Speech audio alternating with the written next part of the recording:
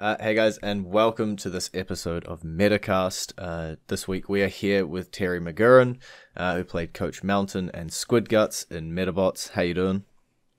I'm good. How are you? I'm good. I'm gonna roll all the way back to the start of your career for the first question, Okay. and just ask in general. Do you remember your first voice acting gig, or I guess your first gig in the sort of show business world, and how this all started for you? Yeah, I mean in Canada there's a thing called the Canadian Improv Games in high schools. It's a high school competition across Canada. And I started in improv and continued through, into my 30s and 40s even doing improv. But yeah, my first voice gig, I still would have been living in Ottawa. I moved to Toronto in '93 to go to school. But yeah, I was still living in Ottawa, and I did a voice on For Better or For Worse, the comic strip turned into a cartoon. Are you not familiar with that comic strip? No, For I'm not. Better or For Worse? It was a very family oriented, like it was all about, oh, what a crazy family. And I played like the son's best friend. So I think I was in 2 episodes or something. But that was my very first time doing voice acting. Yeah. And then I guess we sort of fast forward along, and Metabots comes around. I guess how did those roles sort of come about to you? Um, I think they brought me in to audition for Coach Mountain, which I was a little surprised by because I'm not a big guy. So to get into that kind of basement voice that they wanted for Coach Mountain, I thought, no, I'm not going to get this. And then they brought me back and kept auditioning me for additional roles, which often happens in dubbing, because the money for dubbing a show isn't as good as when you create a show. So they try and get actors who are playing tertiary parts to kind of double up or triple up, which I think I ended up doing 3 roles. I can't remember though. Uh, Mountain Squidguts. Hmm. I think one random wiki did list Dr. Armond as well, uh, but Okay. the wikis have been all over the place when I've done research before. So Yes, IMDb is the same. I often see myself listed for something that I did not do on IMDb. And I'm like, some poor bastard is looking at this on IMDb going, who the hell is he? That was my voice. and with those two roles with Coach Mountain and Squidguts, one of them being a lot more heroic and one of them being a villain, do you have a preference when you're doing voice acting to which of those kind of roles you play? Well, I mean, definitely in Metabots, Squid Guts was the stupid one who got to say like a lot of really funny lines. So yeah, I had my preference definitely leaned towards Squid Guts. Um, and also like, I mean, as a stand-up comedian, it was fun to, they kind of let you improvise a little bit in the booth. So I would have fun more so with Squid Guts. I would get away with doing stuff like that. Coach Mountain was a pretty serious fella. A bit more to the script, exactly as written. Yeah, there wasn't a lot of room to play. I mean, I was just shouting at Tenryo and making people run laps. That was it. So it's a good little role. Yeah, yeah, not bad. And then I guess in your roles since Metabots, do you think you have sort of a niche or a role that you keep getting called back for that you keep doing well, or a stereotype or something like that? There's definitely been the needle has moved. Um, for a long time, I was like,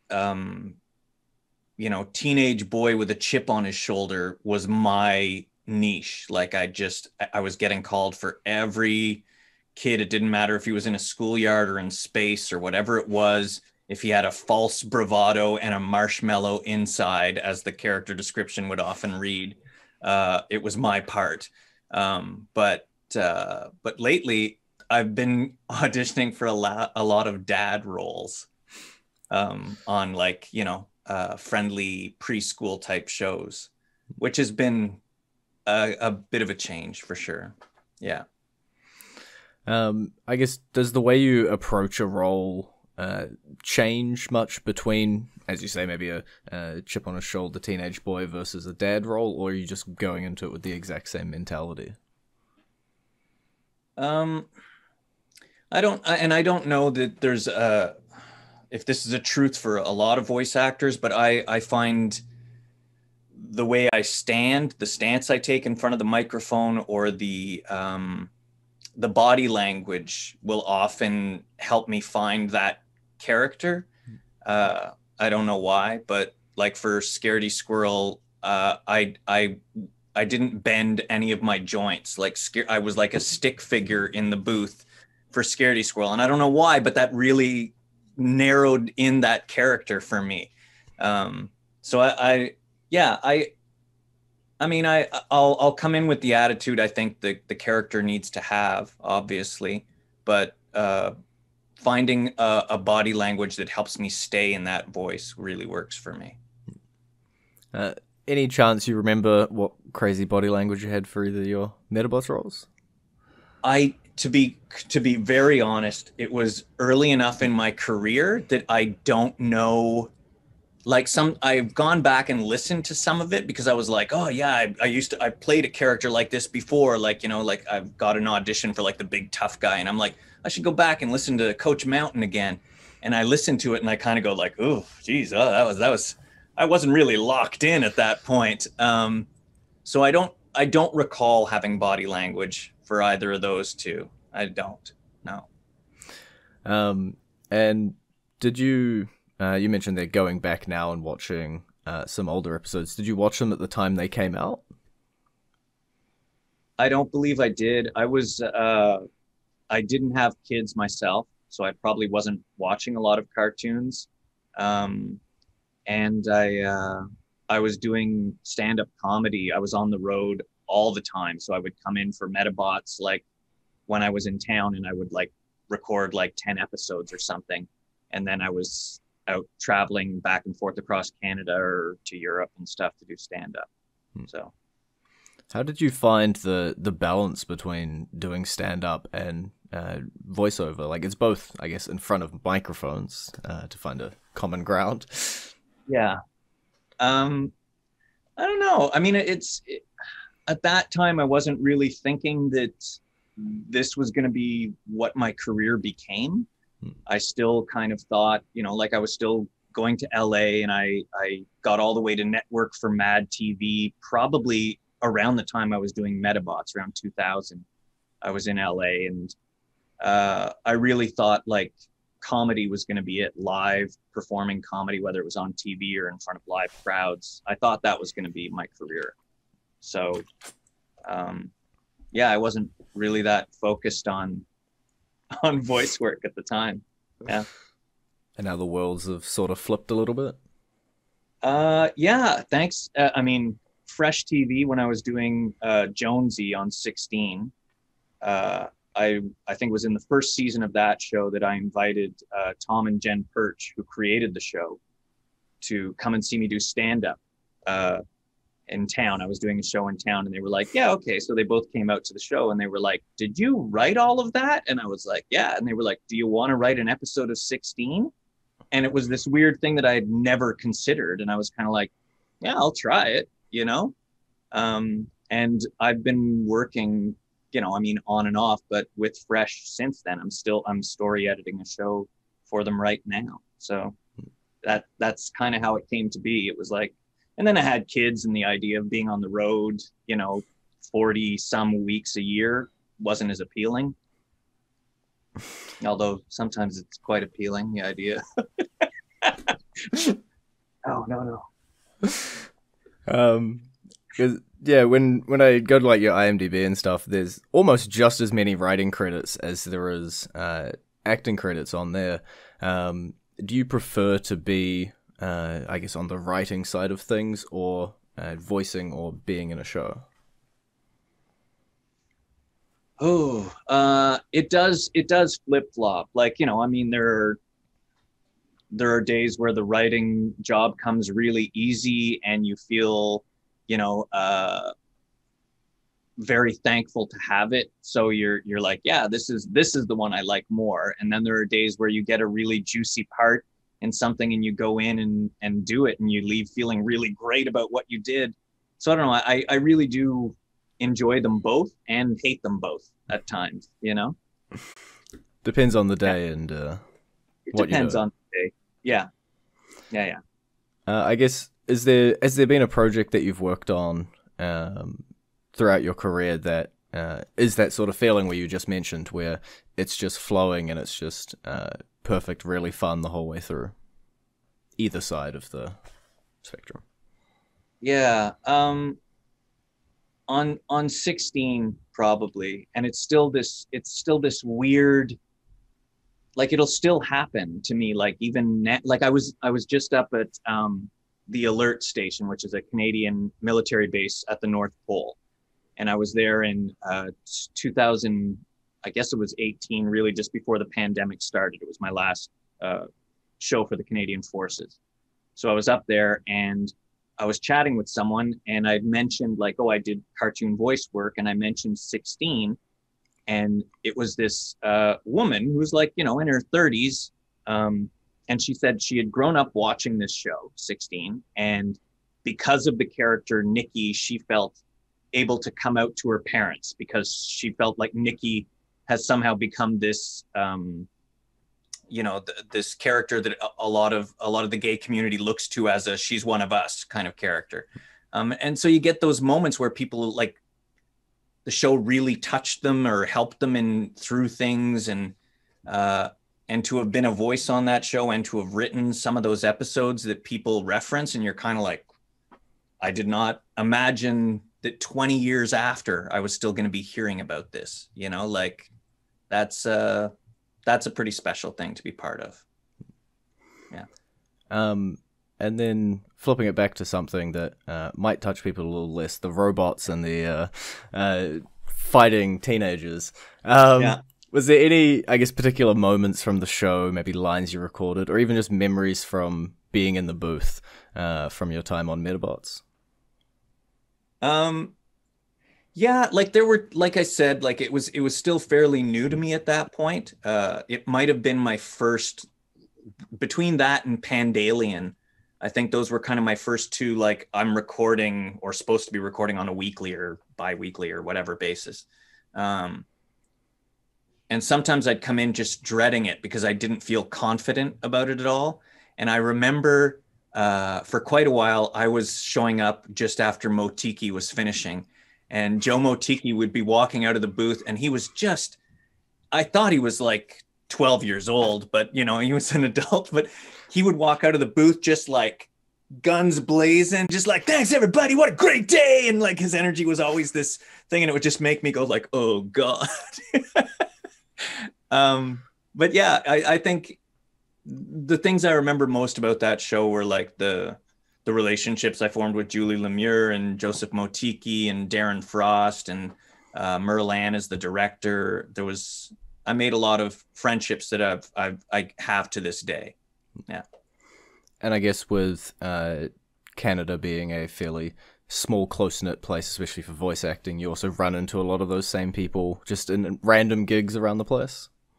Yeah. I mean, I don't know that I've voiced anything with Motiki since, but I've worked quite a bit with Julie Lemieux, and Darren and I were doing stand-up together at the time as well. So yeah, you do see a lot of the similar people. Oh, and Stacey DePass too ended up playing Nikki on 16, who turned into like my girlfriend on 16.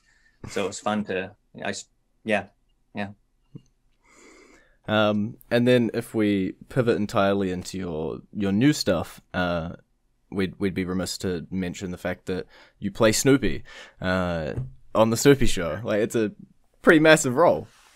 It's crazy. It's absolutely crazy. That was like over 2 years of auditioning to get that part. And every time I thought like I'd leave the booth feeling really good about what I had done, but I also tried to keep my feet on the ground because I'm like, this is so big. There's no way they're not going with an American. Like, they're going to go with an American voice actor. Like, but it did come down to me and another actor in New York. You know, like, but yeah, it's a really fun part, and um, I've had a lot of press people reaching out, like asking me for interviews and stuff, which is kind of weird for a voice gig. Uh, so yeah, it's definitely a feather in the cap for sure. Definitely, especially with all the interviews and stuff, raising your profile a little bit as well. Yeah. It's it's always a fun game. Like I've talked to people who have done, like even just Darren, do commercial work and stuff, and you get stopped in the supermarket and they're like, I recognize you from this commercial. You don't necessarily get that as much with voice acting gigs, unless you're talking to someone and they go, this sounds vaguely familiar. Yeah, almost never. Like I've never had anyone go, I recognize your voice, But then again, I play a lot of dogs and squirrels and things like that. So I generally don't talk like a squirrel when I'm out in public. Why not? This is the real question. You're right. I don't know what I've been thinking. Just go to a restaurant and just order in Scaredy Squirrel. Just complete character. That's right. I'll have the acorns. Yeah. I'm sure they'd love it for like the first 30 seconds. Yes. But yeah, with the Snoopy Show and everything, you talk about a really long process to audition. What was the feeling, when they finally say you've got the role? What was happening there? Well, I'll preface it by saying I was never a superhero kid. Like growing up as a kid, I really loved Peanuts. Like that was one of my favorite cartoons, like the Christmas special and all that stuff. I loved Snoopy.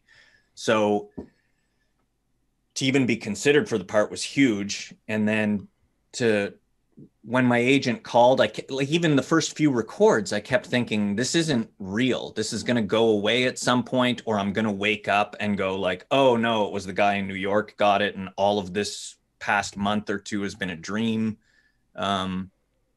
Yeah, it still surprises me sometimes that I'm the voice of Snoopy. And we just started watching it because we'd seen Snoopy in space, but Apple TV just put out the Snoopy Show, and my kids and I have been watching it together, and it's still kind of trippy to have your kids looking at the screen like this and then turning to dad, look back at the screen. It's fun. Yeah. And if we talk about another one of your projects, really just the whole Total Drama universe, really. You've been involved with that all over the place, again, both sides of the table. How's your experience been with that universe? Yeah, that's another one where the fan base is so active that it takes you by surprise sometimes. And that's obviously a positive thing to have such an active fan base, but obviously there's some fans that get angry about, especially because it's an elimination show, and if you're invested in this one character in particular and they get eliminated before you're ready to handle it. I've definitely gotten some very negative emails from fans, which you kind of take in stride and you try not to reply because you're like, oh, this is just going to engage someone that I shouldn't be engaging. And so there's some of that aspect to it, especially with Total Drama-Rama, which has been really interesting because the fan base is set like at this tween audience and they've grown with the show. So some of them are in their 20s. And then Cartoon Network was the one that kind of came to us and said, can we create something that is more like the Y7, like that 7 to 9-year-olds? And we were like, well, that's not what Total Drama has been. And they were like, yeah, but we want to get the younger kids into the Total Drama world. So creating that show, there's been a fan base that has been very upset with us, thinking that somehow it was our decision to just not go back to the island and to turn it into a daycare. And some people just don't really have a sense of how television works. So there's been a lot of that, but now we're going back to the island. So hopefully that will make fans happy. I'm sure it won't make them all happy because, again, people will get eliminated, but that's the show. Yeah. Because I don't believe we've had any of the Total Drama World stuff in New Zealand that I recall. But I've had a few people now who've had roles in that, so I've researched and watched stuff. And as you say, definitely a very interesting group of fans. Rabid might be a adjective I use. Yeah, that's a fair one. Yeah. And when you mentioned before we recorded this, like, oh, we're doing a reboot for Total Drama Island and stuff, and I like, oh, I wonder how they reacted to this. And it's exactly as you say, it's just a mix all over the place of some people really loving it and then some people really hating it. It's just so polarizing. Yeah, we have to, I mean, everyone talks about it at the studio as like, just you don't need to go to the fan page, but we do get a lot of like wonderful, there's a guy who sends out paintings of all the characters to the actors that play those characters. And, there's both sides of the coin, and there's probably more happy and supportive fans out there. It's just some of the more rabid ones, as you put it. I'll blame it on you. Yeah. It's all me. It's always the squeaky wheel gets the grease, So. Yeah, I guess the fact that you're even able to come and do a reboot of the show should show to everybody that there is a lot of support from the happy or the good side of the fan base as well. So hopefully it all goes well. I can't not ask, what can you tell us? I know it's not a lot, but what can you tell us? What can I tell you? Oh, wow. That's a tough one because we're so early. I haven't even signed a non-disclosure yet. That means so everything you can tell us. Everything. I can tell you right now that we're developing our characters right now, and it's going to be all new characters, and they're really fun, and it's going to have the feeling of season 1, and hopefully we can up the anarchy a little bit. Yeah. And if people want to reach out or get a hold or have a chat with you, purely only from the good side of the fan base, no rabid fans allowed, do you have social media links or places where people can check out what you're doing, or even see new Total Drama Island information when you're allowed to say it? I don't delve into that stuff so much. I mean, Christian Potenza definitely posts more of the Total Drama stuff on the Facebook fan page. So he's more involved with the fan base than I am. But reaching out to me on Twitter is cool. That's where you'd find me, and I'm at Stand Up Monkey. Yeah. Everything's monkey. All of my everything, emails, all my social media, it's all monkey. When did you choose that branding? When you were like, I'm going to be a monkey? I think my first, I shot a Comedy Now special, which is for CTV here in Canada. And the Full Monty was like a big movie at the time. So I called mine the Full Monkey. And it just kind of stuck. All the other comedians started calling me Monkey. And, I was pretty animated on stage. So it made sense. It stuck. Can you remember voicing a monkey, or is it just other animals? Have you not managed to join those two up? Oh my God. I'm sure I've voiced a monkey. I can't remember what show it was on. I really tried on Rocket Monkeys. I got pretty far, but I didn't get the part. But yeah, I must have voiced a monkey on Scaredy Squirrel or some other animal show. Somewhere. Yes. All right. Well, thanks a lot for taking time out of your day and having a chat today. Oh, Grady, thanks for having me, man. It was fun. Cheers.